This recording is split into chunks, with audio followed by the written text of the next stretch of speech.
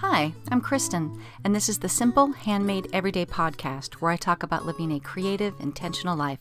I like to chat about quilting, sometimes knitting, what I'm reading and watching, and a little bit about keeping a cozy, organized home. You can find me online at my blog, Simple Handmade Everyday, on Instagram at Kristen Esser, and now we can keep the conversation going on a Simple Handmade Everyday Facebook group. I've got my cup of tea in hand, so let's settle in for a chat. This is episode 37. Welcome! I'm so happy to be back. It has been a little bit of a crazy couple weeks since we last chatted. You may have seen on the news that Southern California was kind of on fire last week. And two of those fires were actually very close to where I live. We were never really in danger, but I will say that I was packed to evacuate, and they did do a mandatory evacuation not too far. I don't know. I want to say half mile, but it may be further. Let's just say a mile away from the house. And so it was a little bit scary. I actually had contacted my kids who are at college and said, okay, if we evacuate, is there anything in your room that you want me to take? Mostly what they wanted was yearbooks. And so it was very interesting. I made a list on my phone of just all the things, in case I got panicky, that if we were told to evacuate, I could quickly just throw everything in the car. I didn't think it was going to happen, and it didn't. But, I figured it was good to be prepared. We were actually very lucky because quite a lot of our town, there were power outages, and we never had that problem. So just very happy. It was just a very unsettling week. School was canceled. My husband's work was canceled just because the fires were too close. The air quality was bad, things like that. Actually, what was kind of weird is that because we get these things called the Santa Ana winds, because of the way the winds were blowing, it was actually blowing the smoke and ash away from us. So if it weren't for the news and the sirens and the helicopters dropping water, I wouldn't have necessarily known that there were fires so close. So, it's fire season here in Southern California. What we really need is some rain. I don't think it's coming, but it would be nice if it did. So I've got a fun podcast for you today, I hope. First of all, I want to mention that I started a Simple Handmade Everyday Facebook group. It's a closed group where we can kind of keep this conversation going.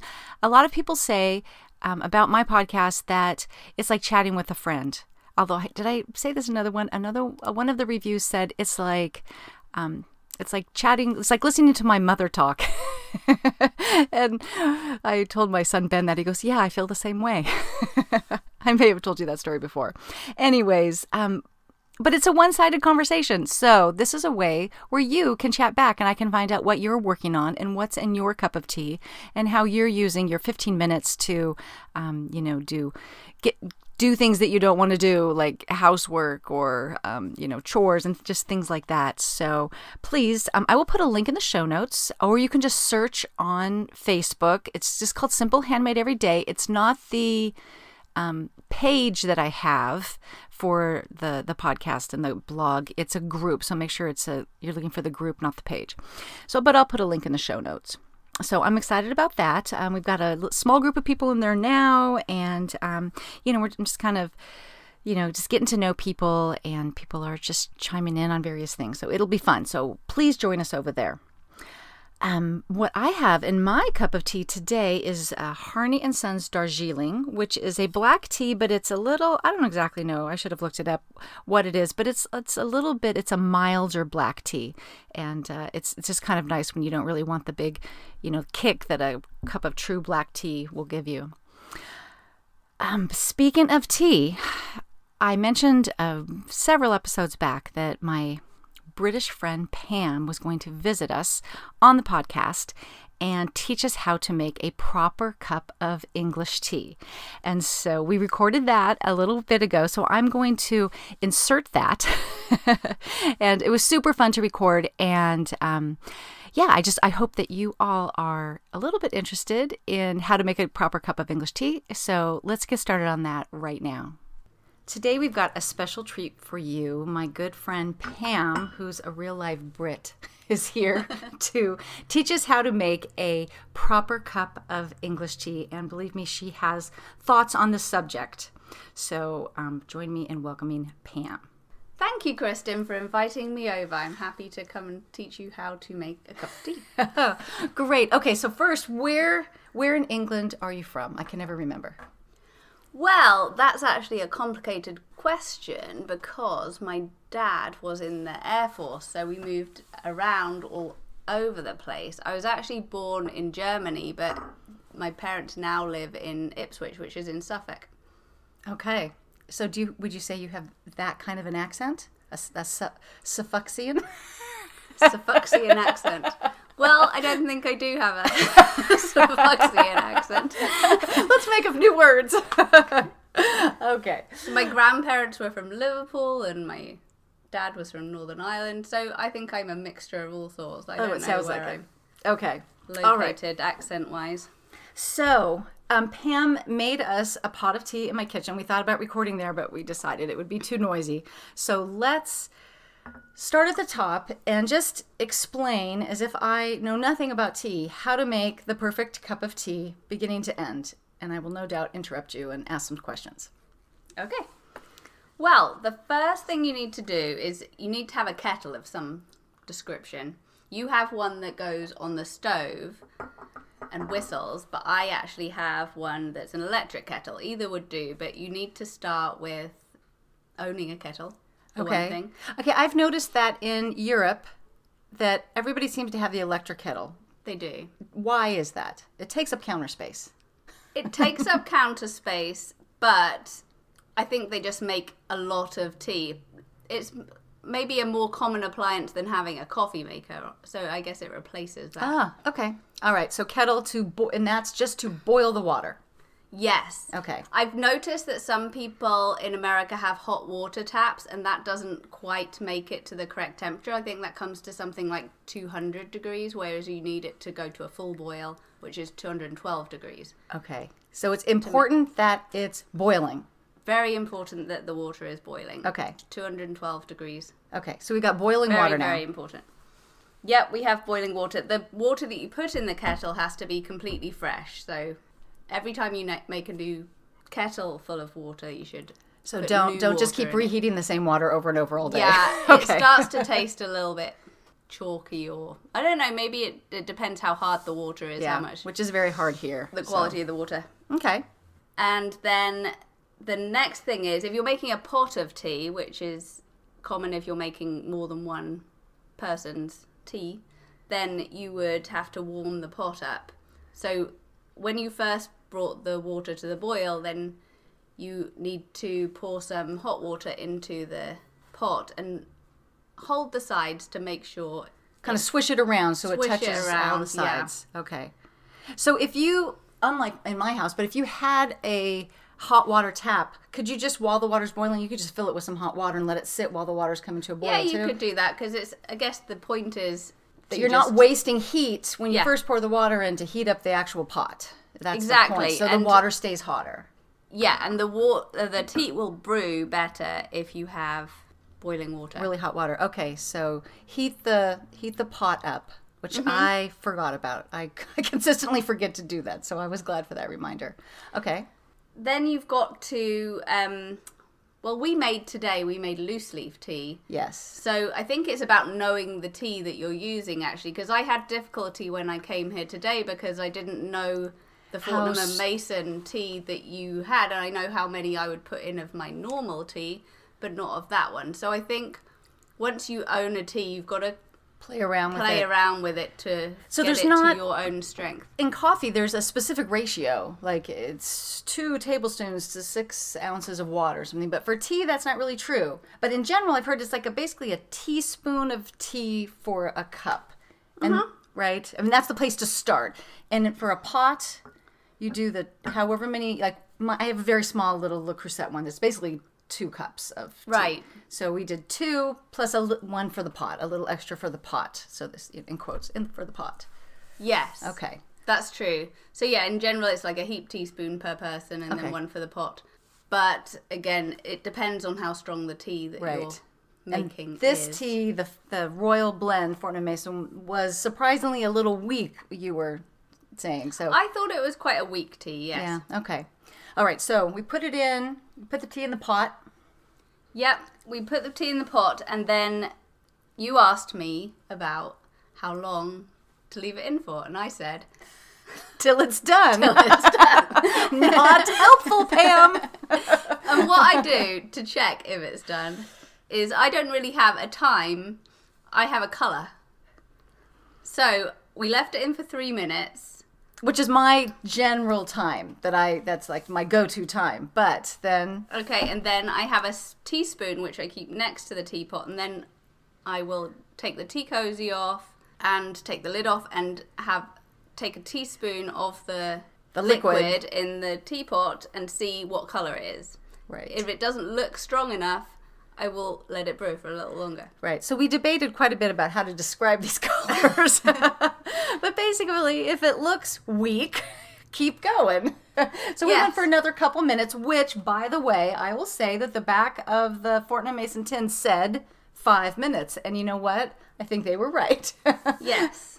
So it's a very nice cup of tea. It is actually. So you check until, and you, I guess, can figure out for yourself, you know, what color of tea do you like? Just like the same thing with when you put cream in your coffee. Like, do you like it to be very light or just barely off of black? Or you figure that out yourself. Right. And I would probably have a different preference than like my husband, and someone else in England might have a different preference for how strong they want it, just like coffee. Yeah. Okay. All right. So we check it, and you go. You proclaim it is the proper color. Okay. I proclaimed it's the proper color, and then we used a loose leaf tea, so obviously we have the leaves floating around in the pot. So then the next thing is you need a tea strainer to pour it into the cup. Now we put the milk, right, in inverted commas, okay, into the cup first. Right. Okay. So it in with the strainer. We'll get to the milk. Okay. If you're putting milk in your tea, you do it first. You do it before you pour it in. I don't think that matters actually. Because I feel like people have really strong opinions about this. They do, but I don't think it matters. You were saying another time we talked about this, that if you add it later, you can judge the color better, like putting cream in your coffee. And some people will take it black, so if you're serving guests, then... You wouldn't want to put it in a head. You wouldn't want to necessarily put it in a head, but then it mixes while you're pouring. It mixes better, so, right. And I don't know. I read something once that they started doing that because they used very fine bone china. And putting the milk in first takes the heat away so it doesn't crack the china. So I don't know if that's true. Okay. That may make sense, actually. So we pour it through, we put the milk in first, poured it through the strainer. Okay, so let's sidebar here with a hugely heated debate about the type of milk. It's not really a debate, Kristen. It's not. I'm just wrong. Okay, so here's the thing is that we don't drink milk in our family, but we do have half and half. I mean, it's not like we don't drink it. Like, it's just that nobody wants it in our house. And so I don't have milk. I have half and half that my husband puts in his coffee, and which I always thought was preferable to milk. Actually, Pam thinks that it is just the sludge is the worst thing in the world, because apparently only milk will do in tea. So expound upon this. I agree it is the best thing in the world if you're drinking coffee. Okay, fair. Okay, so... Traditionally, people in England would not have half and half. In fact, if people are listening in England, which they may well be, they will never have heard of half and half. What do you guys call it? That's probably called single cream. Okay, so is it... But they say cream and sugar. Is that just a coffee thing? So nobody says cream in England. It's always, do you want milk in your tea? Definitely don't put cream in tea. So, okay, so there's our cup of tea. So if you are going to make... Is there any adjustments you make for if you just are going to make a single cup of tea? Well, if I'm making a single cup of tea just for myself and I'm in a hurry, I will just make it straight into the cup. But I usually wouldn't make it in a cup. We're using bone china cups at the moment. Because I got fancy. But I would have a mug. A mug, right. A ceramic mug. And I would make it straight into there with a tea bag. With a tea bag. Then you don't have to faff around with. Okay, so do you have thoughts about tea bags versus loose leaf tea? Or is it just about the quality of tea bags you like? I mean, I know that there can be very low quality tea bags, which is why I like the loose leaf. You know, I drink a lot of tea, so I think I'm quite happy with using tea bags just because it's easy, convenient, It is, yeah. quick, And etc. And you buy a good brand of it. Like, I usually buy Yorkshire tea, which is quite a strong tea, right. or I buy PG Tips, which is another Right. popular brand. Right. I have that too. And I've had the Yorkshire, I think you gave it to me. And that Yeah. tea, I've seen you make that tea at your house before, and I feel like you put the tea bags in, you pour the water on, and then you take the tea bags out. I mean, it's like, because it's strong, you do it super quick.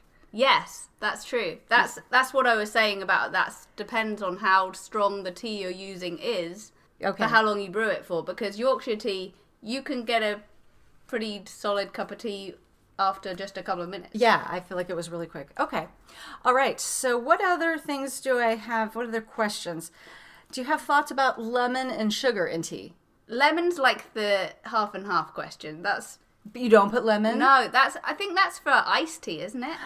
I don't know. I feel like I've Would you seen put on my, my British shows, people put lemon only in black tea. But so Yeah, for sure. yeah, for sure not. Oh, that would be horrible. Okay. Yeah, half and half and lemon. Yeah, that would. It's an I don't even know abomination. if I could do that.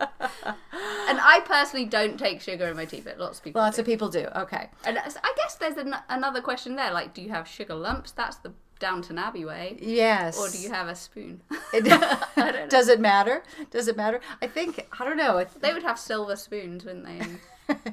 The little tiny tongs to put The tongs. Chloe and I just went to Camarillo, had the English tea, and we were very disappointed that the sugar was not in cubes. We were like gonna put sugar in our tea just for the novelty of it, but it was just regular, so we didn't. Do you know what? They used to make us take immunisations. I think it was the polio vaccine that you took orally, and the doctor used to give it to you on a sugar cube, and and you it would used to eat Oh, when I was nice. a child. Okay, I well, that'll remember that. ruin sugar for you.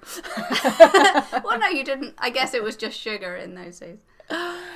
Okay, so my last question is, do you think it's important when you have a cup of tea to have food that goes with it, or can tea be standalone? Tea can be standalone. Oh, actually, a common thing to put with tea is biscuits. And by biscuits, I do not mean the scone type biscuits. Right. I mean the dunking type biscuits. What you mean is cookies, but is kind of. it okay? But they have to be more solid than cookies. Cookies, the American type of cookies, would crumble. Okay, so You they're need like a hard biscuit. okay. Is another word for that? Digestives. Digestives is one type of biscuit. Yeah, yes. which is the worst name for something you're going to eat, in my opinion. Okay, But so they taste so good. So is there a brand that you can get in the U.S. of the proper type? Is like Biscoff? Like, I feel like is a cookie. Yeah, that's a European type of a flavour. Yeah. Yeah. Is there So any that kind of a that kind of a biscuit, thing? Yeah. So you can buy those. do kind you of buy? biscuits in Do you Trader buy Joe's. biscuits? Sometimes. You're too Americanized now. I know. Well, and I don't want to put on too much weight either. True. You can't have a cookie every time you have a cup of tea. Right. So yeah, and if you buy a whole packet of biscuits, right, you're going to eat the whole packet of Right, biscuits. it's So true. you've got to have guests if you're going to be Okay. breaking out the biscuits. So it's not important that you have something solid to go with your tea. You're No, just but drinking that's a tea is nice fine. treat. It is. Okay. So actually, I just heard of a new Yorkshire tea flavour that they've just brought out. Well, it could be that they've had it out for a while. I don't know. But it's actually a biscuit flavour tea. Oh, that sounds awful. Well, I'm going to buy some next time I'm in England because I don't I like haven't flavored tried tea. it. I would think you'd be a tea purist. We didn't talk about that flavored tea. What I've heard is that it tastes like having tea and biscuits. Like how your tea ends up tasting after you've dipped your biscuit Right, in it a and few it's times. like malted milk biscuits, if anyone knows what that is. So it tastes like malted milk biscuits. So it tastes like you're having a treat, Yeah, but you're but not. you're actually just having a cup of tea, so it's much better for you. All right. So I'm going to try that. You next try time I'm in that, England. but, I'm going to bring you some too. Okay. If anybody has any more questions that you would like me to relay to Pam, let me know. And otherwise, thank you for coming on the podcast. Okay, thank you, Kristen. Before I move on to the quilting segment, I'd like to thank the Fat Quarter Shop for sponsoring the podcast. Fat Quarter Shop is a one-stop show for quilting fabrics and supplies for quilters around the world. They stock quilt shop quality fabrics, pre-cuts, quilt kits, patterns, notions, and even cross-stitch supplies. They've just released the Quilt for a Cause Quilt-Along for 2020. Have you seen it? It's called Bloomtopia, and it features Summer Sweet by Sherry and Chelsea. This sampler quilt combines unique historical blocks into vintage style. You can reserve a kit at fatquartershop.com. This is how the charity quilt-along works. So starting in February 2020, the Fat Quarter Shop will release 2 free patterns a month for 6 months. There's a suggested donation of $5 per pattern to the Make-A-Wish Foundation of Central and South Texas. The links are on their blog, which is called the Jolly Jabber. And what's really cool about this is Fat Quarter Shop and Moda Fabrics will match donations up to $20,000. So all you have to do is download the blocks, follow along, and make your donations. The designers of the quilt and the Summer Sweet fabric line, Sherry and Chelsea, are going to be filming complimentary videos for each block as well. So very cool. I will put a link in the show notes and you can check it out. So let's talk quilting. I have been doing some sewing lately. I was really in such a funk over the summer, so it feels good to be back at my sewing machine. Not that I'm making tremendous progress, but I am sewing almost every day. I am still working on this Sweet Confetti quilt. It is in Sunday Best Quilts by Corey Yoder and Sherry McConnell, who is the of Fat Quarter Shop fame over there, who designed the Bloomtopia charity quilt and the fabric that they have it shown in. So yeah, I'm working on that quilt, and I have to say, I mentioned this I think in the last podcast, that I am definitely struggling with accuracy issues. Every block, I think the unfinished size of the block is 9.5 by 5. So they're rectangular blocks, and then you put those together and they become square. Each one of those rectangular blocks has 9 triangles in it. So there are so many opportunities for things to get stretched out of shape. There are so many opportunities to be inaccurate, starting with cutting your squares, and then you cut those squares into triangles, sometimes just once, sometimes you cut it twice in the diagonal. And, you know, sometimes it goes really well and sometimes it doesn't. You know, when I go to trim it up at the end, I'm thinking, oh my gosh, I don't know how these are going to go together. So I'm a little nervous about it. So I've been trying to be really meticulous about my 1/4 seam and measuring as I go. And the other thing that I've started doing is starching the fabric before I do the cutting. And that's not a step that I usually take. I often iron it just so there's not wrinkles in it, but I don't often starch it. But I do think that, and I'm talking starch with Niagara starch, you know, which is like grocery store, you know, real starch. I do have, you know, flatter and, oh, what's that other one? Mary Ellen's Best Press. I have those and I really like using those under normal circumstances, but I do want these a little stiffer so that things don't get stretched out because there's bias edges everywhere here. So that's kind of the new thing that I'm doing, and I realized that what I did is I starched all the print fabrics, but I forgot to starch the background fabrics. And I'm actually, do you do this? I'm cutting and sewing and cutting and sewing. I often don't do all the cutting up front, and I'll tell you why. I make mistakes. As a matter of fact, I made a mistake when I was cutting the background fabric. You needed a square of, I think it was 5 7/8, and for some reason I thought it was 5. No, you needed 5 3/8, and I thought it was 5 7/8. So I cut a bunch of squares, and then I cut them on the diagonals. So I had a bunch of triangles that were too big. It worked out okay because they were like the very last triangle, so I could just cut them down to size. But I went to my husband, who's the mathy one in the family, and explained what I did. And I'm like, it's a right triangle, right? It doesn't matter that it's too big. I can just cut it off and it's going to be fine, right? And he confirmed that, yes, that was true. But I make mistakes, so I like to just do a little at a time. I don't like to cut. I don't like to cut, and I don't like to baste. Those are the parts of the process that I'm not in love with. And so I like to just, you know, cut a few. So what I'm doing here is I've got 14 fat quarters of different prints from Minky Kim's Someday line. And each fat quarter will make 7 of these rectangular blocks. And so this will give me the 96 blocks I need, plus a little bit extra in case, you know, I just need to move colors around a little bit. And so I'm basically sewing. I was doing 7 blocks at a time. I would do 1 fat quarter and just do all 7 blocks, you know, in a chain piecing way for each of the little units that go within the block. And now I'm up to doing it 2 colorways at a time, so 14 blocks at a time, which gives me a little more chain piecing time. And then I go back to the drawing board and I cut another couple fat quarters. So I was good about starching the fat quarters, but then when I ran out of my background fabric, I just went and cut some more. Then I'm like, oh, these are not stretchy. These are more stretchy. They're not as stiff. So I'll let you know how that goes, but I do think that starching is going to really increase my accuracy. So what else is going on? Oh, I released, you may have seen, I did this Irish chain quilt for the Loyal Heights fabric line from Lucienne, designed by Quilting in the Rain. And I did that for her blog hop over the summer. And if you follow me, then you know that I was like totally eating my guts out over, the type of quilt to design for that blog hop. And I ended up going very simple. And I purposely did something that had a lot of background fabric because I didn't even have quite a fat quarter of each of the pieces of fabric.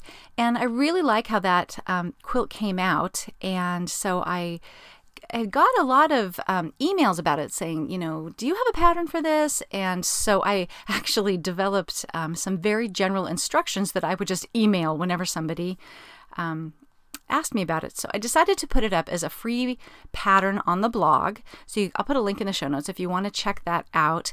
And there isn't a printable for it. I don't really...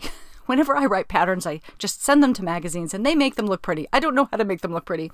So I just, it's just in a blog post. It's such a simple block. It's just a 9 patch where the center is bigger. So that's all there really is to it. But it does have the size of it and how I constructed it in a strip piecing way, which is going to go a lot faster than cutting a bunch of tiny little squares. So that's up there. And the response to that's been really good. I've had a quilt shop contact me asking if she could make it available to her customers, or she had some customers asking about it. And it was actually that email that just prompted me to just write that post and get it up on the blog. I was just contacted by a quilt guild today that is going to use it as a swap. So, I guess other people like simple quilts too. So that makes me feel good because I was so nervous about that.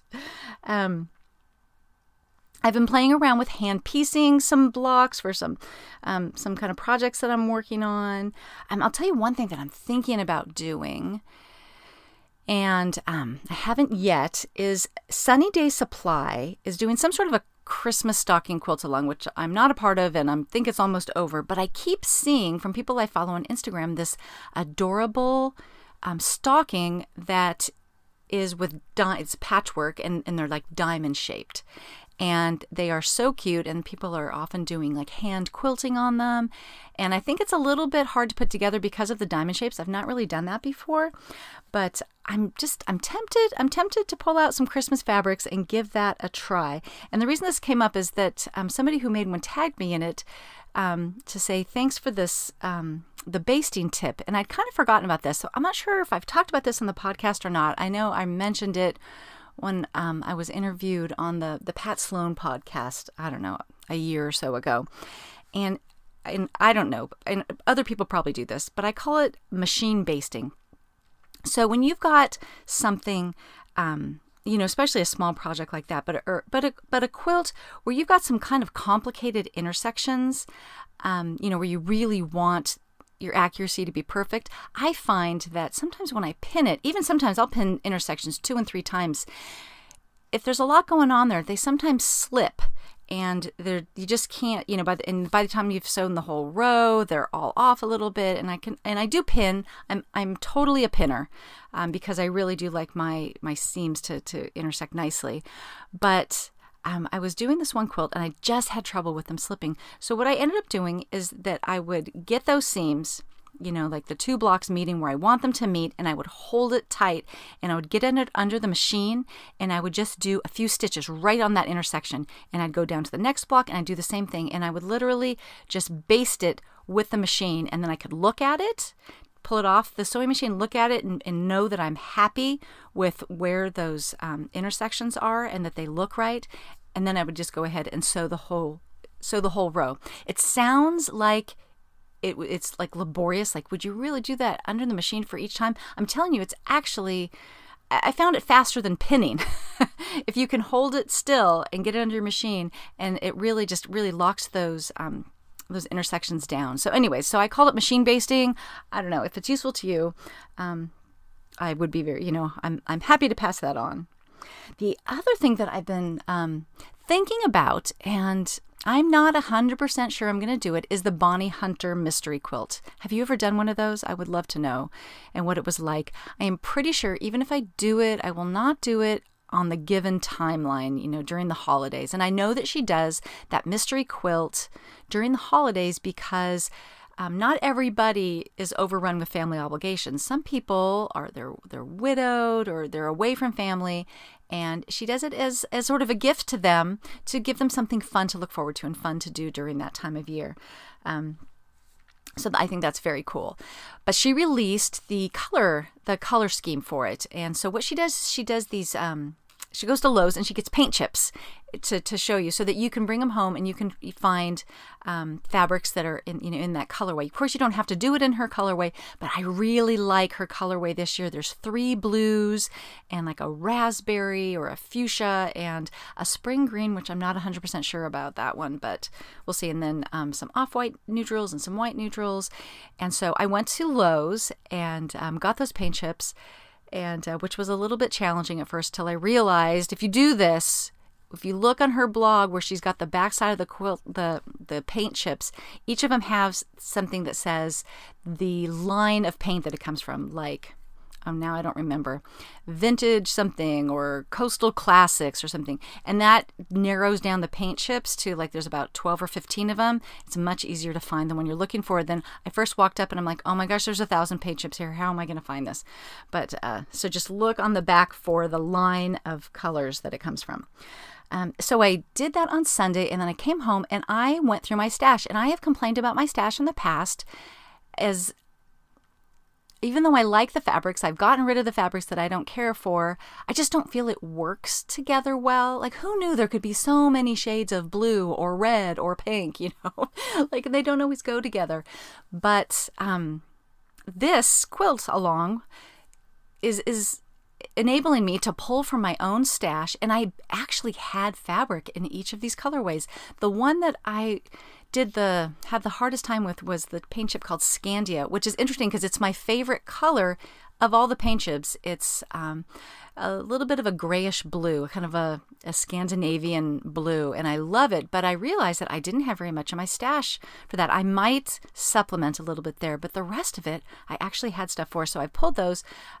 Not quite yet because they don't look good, but one of these days I'll take a picture of it, and I think I'm going to start. If I do this, I'll print out the clues each week. And upon Bonnie's suggestion in her blog post, I'm going to make half the number of units that she's telling you to. She makes very large bed quilts, and I make throw size quilts. And I think half will not quite be enough, but it will be, it'll be enough to know, to see what it looks like. Then I can go back and figure out how many more of each unit I need. So let me know if you're doing the Bonnie Hunter mystery quilt or if you've done one in the past. I'm kind of excited about it this year. Let's move on to books. One of the things I'm excited about with our Facebook group is for you guys to be able to share books that you're reading with me instead of always the other way around, because, I like hearing what other people are reading. I'm still in my audiobook thing, and I keep re-listening to Louise Penny books. The one I just re-listened to while I did all that sewing last couple weeks is called The Brutal Telling, and that's a really good one. And I know, because I've been through the series before, that it kind of leaks into the next one in the series. And so I looked for that, but that is not available as an audiobook. So I'm a little bummed about that. So then I moved on to Signature of All Things by Elizabeth Gilbert. And I'm not recommending that yet because I'm only about less than 20% in. You like how we talk about books when they're audiobooks or Kindle books, like in percentages, instead of like, I'm about a quarter of the way through. I'm 21%. And that has been interesting for a couple of reasons. One, I recently talked about listening to her book, Big Magic, and and that's a book about creativity. And in that book, she talks about how she kind of, gets obsessed. She gets interested in things, and then she goes around the world and she researches them. And then sometimes they turn into nonfiction books. Sometimes they turn into fiction books. So she got a little bit obsessed with botany, I know from listening to Big Magic. And this novel is the result of that. It's how she took all that knowledge and turned it into a novel. And so I've been enjoying it. I'm not very far in. It's getting a little bit racy, so I'm not 100% sure that it's got my recommendation yet. So I'm going to give it a little bit more. So we'll kind of see. I can be kind of a prude. I will let you know that. But so I'm listening to A Signature of All Things. I tried going back to the Outlander series because I never finished the series. So I went back to book 5 and I started reading it thinking, have you read this book? This seems really familiar. Well, what has happened is I think I've started that book several times because I would like to finish that series, but I cannot get traction. It's called The Fiery Cross, and maybe I just need to push through more than, say, 10% through the book. That was my first time of using the Libby app to not do an audiobook, but to do an ebook. And you can choose to read it in the Libby app or in the Kindle app. I actually chose the Libby app, which was just kind of a bit of a different experience, which was fine. But yeah, it self-returned before I even got any traction on that one. So I don't know. Let me know if I think there's 7 books in the Outlander series. So, let me know if you've gotten through books 5, 6, and 7, and if it's worth pushing through for me, because I'm not 100% sure about that. The other book that I have not read, but I am excited about is, do you know the book Simple Abundance? Here, I've got my copy that I got at used at a library sale one time. It's right here next to me. It's called Simple Abundance, A Day Book of Comfort and Joy by Sarah Ban. I never can say this. Brethnook. I'm not sure I'm probably not saying that right. Anyways, this book came out, I don't know, like 20 or 25 years ago. And it's a fun read. It's just kind of appreciating everyday life type of a thing. And it's a day book, meaning that almost like a devotional where, it starts January 1st. So whatever day of the month it is, month and year, you just open it up to, November 4th or whatever it is. And there is a new edition of that coming out, I guess in celebration of whatever the anniversary it is, kind of an updated for the new millennium one. So I think I'm going to put that on my Christmas list. One of the kids can maybe get it for me, but I've always enjoyed that book, so I'm sure that I will enjoy the new version. In terms of shows, I've got a few to talk about there, and I realized as I was making I was jotting down some notes, and as I was making this list, and I was thinking, oh my gosh, people are going to think I sit around all day and watch TV, and I do not, I promise you. But I do watch things while I'm sewing, and my husband and I, we have our shows that we watch together. So the one that we blew through very quickly, because I think it's only 8 episodes, is Goliath. That's on Amazon Prime. It is Billy Bob Thornton as a very tortured alcoholic lawyer who lives and works out of a motel room. I can't even remember why. I think this is season 3. But this was a really weird season. I got a little. Do you remember Twin Peaks? Did you watch Twin Peaks in the 90s? It had a very Twin Peaks feel, and part of that reason is because Sherilyn Fenn, who was in Twin Peaks, was in this. But my husband and I kept looking at each other, going, the other seasons weren't like this, right? This is really weird. It had this weird kind of surreal, mystical feel to it. So it also had kind of a star-studded cast. It has, Billy Bob Thornton plays, I don't know why it's called Goliath. I don't know why it's called Goliath. I really don't. His name is not Goliath. His name is Billy something.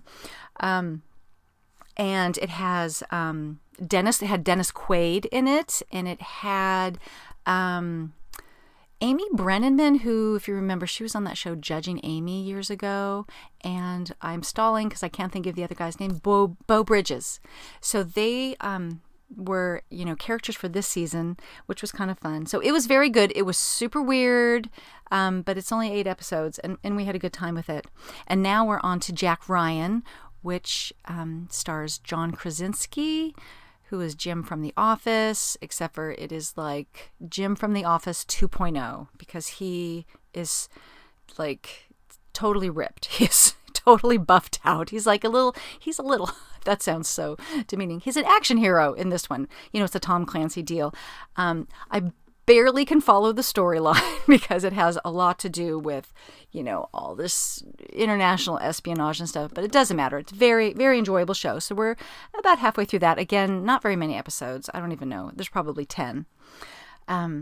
So that's what I'm kind of watching with my husband. So we kind of watch those shows together.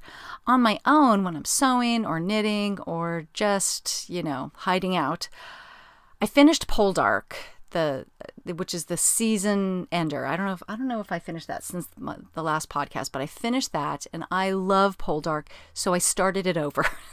Now, this is the girl who has literally watched Downton Abbey beginning to end 5 times. You know, and who keeps listening to Inspector Gamache stories. So, and it's been very interesting to go back because I think it's, I don't know, maybe 5 seasons. I'm not really sure. But there's a lot of little hints dropped in that first season for what will end up happening later that, you know, will totally go over your head if you're not rewatching it. So I've really enjoyed that.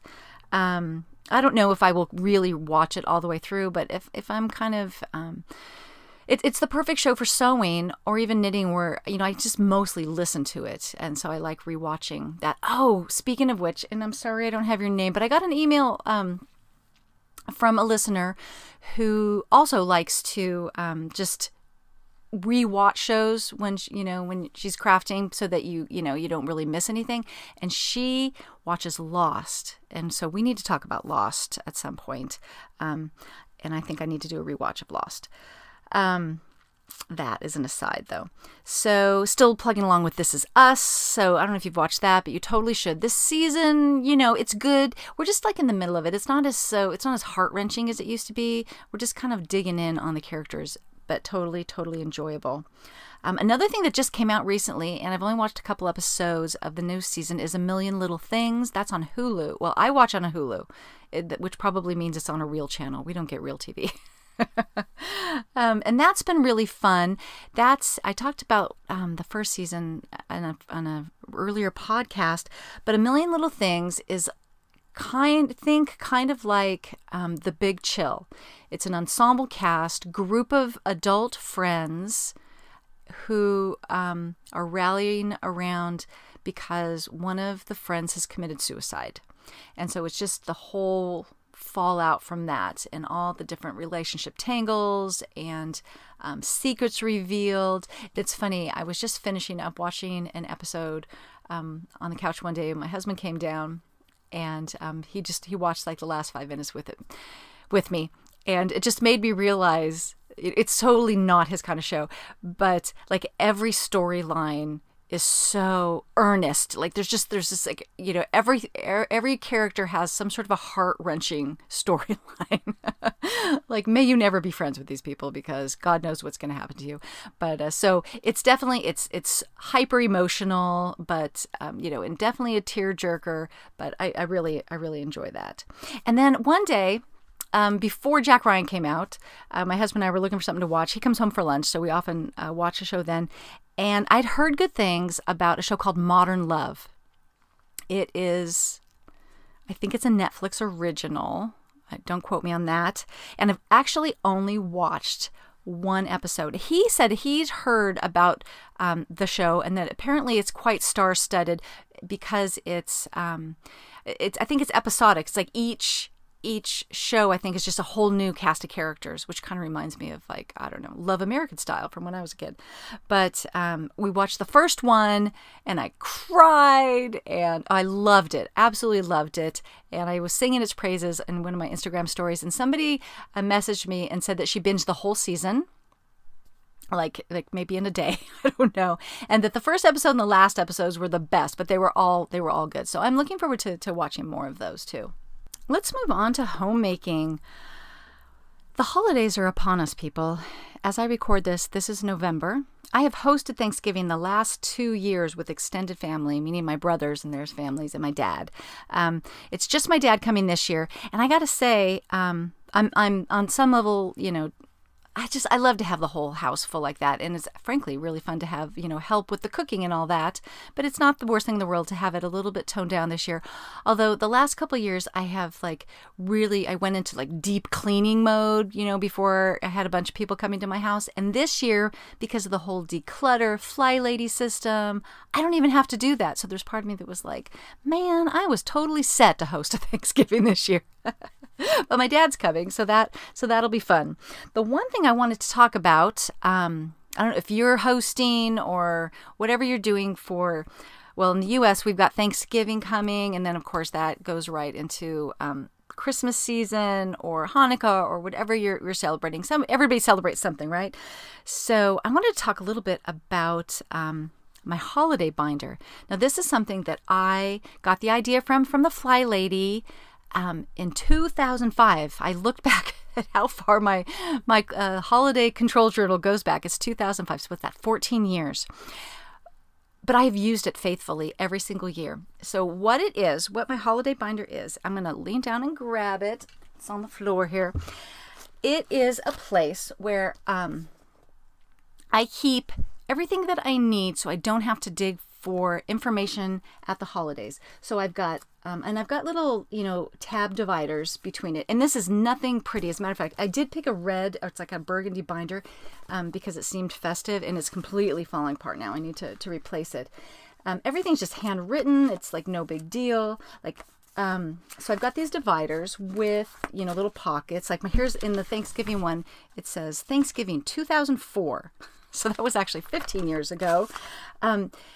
Back in those days, when I was more, kind of getting my feet as a homemaker and as a mom and a potential host, we were trying different things every Thanksgiving, the way we did the turkey, the size, and, the side dishes. So in here, I have all the recipes that I use at Thanksgiving, and some of them that I don't use anymore, frankly, because we've moved on.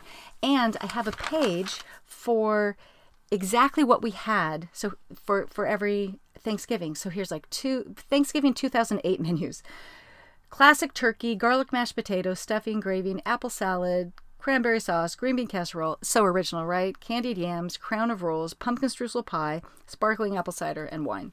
And so I just kept track of those every year until we completely settled on a menu. And I think actually that is what we settled on. That's the most recent one I have. So we've been doing that for 11 years, people. So then the next section is everything for all the Christmas menu stuff. So same thing for, we do soup on Christmas Eve. So it's got the soup recipes in here. It's got the overnight monkey bread, to have on Christmas morning.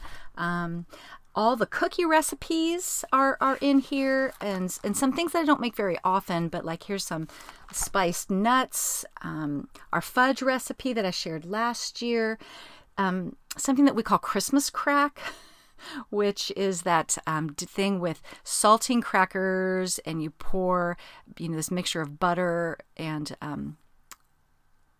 brown sugar, melted brown sugar on top of it, and then you cook it, and then you put chocolate chips on top, and then they melt, and then you just break it up, and it's this crazy good thing, even though the ingredients sound totally weird.